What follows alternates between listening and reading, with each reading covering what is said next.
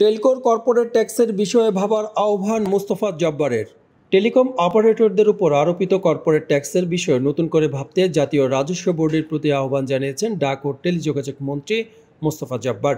বৃহস্পতিবার এক্সিলারেটিং digital transformation in Bangladesh recommendations for mobile sector taxation reform শীর্ষক virtual round table বৈঠকে তিনি এই আহ্বান জানান।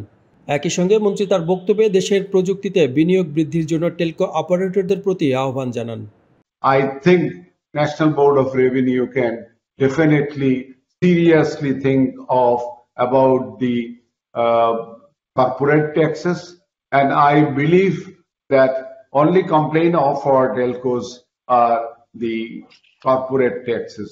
My appeal to our telcos will be, if you get the benefit, definitely put that money in Bangladesh, invest in technology and build the digital highway for digital Bangladesh.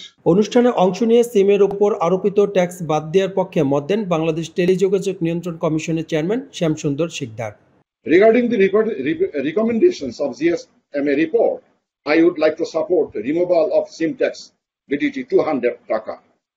I would like to say that it is not fair to compare the telecom sector services with other sectors in reference to the taxation. If anybody finds that taxes and duties are less in some other sectors and that is more profitable, then that investors can switch over to that minimum tax imposed business.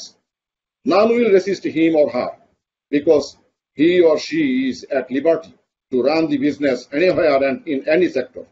So please do not give unfair statement or comparison. অনুষ্ঠানে এক প্রশ্নের উত্তরে GSMA এর senior economic research manager Nicolas features জানান, tax এবং রেভিনিউর দিক থেকে বাংলাদেশের অবস্থান তৃতীয়। To the total tax contribution as a percentage of revenue for the mobile sector, the level of Bangladesh is the third highest world globally. The first one being Guinea and the second one being India.